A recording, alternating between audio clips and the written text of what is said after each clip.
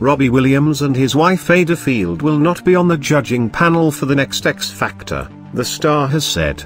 In a post on Instagram, the former Take That singer said they would still work with Simon Cowell on other projects. Williams and Field only joined the show last year. Some fans were initially worried about the US TV actress's lack of experience in the music industry.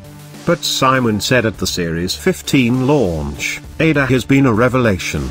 I mean, seriously, she's been brilliant. He explained that you do not necessarily need to be an artist or a music manager to be on the show. You have to have taste, good instincts, you have got to like people, he said. Ayda has seen the music business from a different point of view, so she brings a different perspective to the panel. I think she's amazing. Field said her years spent with Williams have given her enough experience to be on the show. I know that I've helped Rob for 12 years now, I've had to pick him up off the ground and lift him up, she said.